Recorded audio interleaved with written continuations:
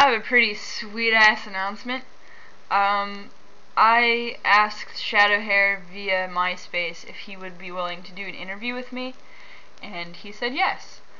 As of now, we don't even have a tentative date, so it's basically when the both of us have time to get together and actually do this.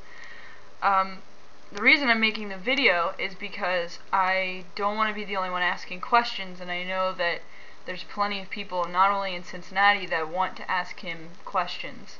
So, if anybody sees this and has any questions for Hare, please send me a message on YouTube or leave it in the comments. Leave your question in the comments. If you want your name to be added, leave your name as well and where you're from. Leave any information I guess you want shared in your message. I guess it'd be easier for me to keep track of the questions if they are in my comments, but I can understand if people want to remain anonymous, or for whatever reason, you can always just send me a message on YouTube.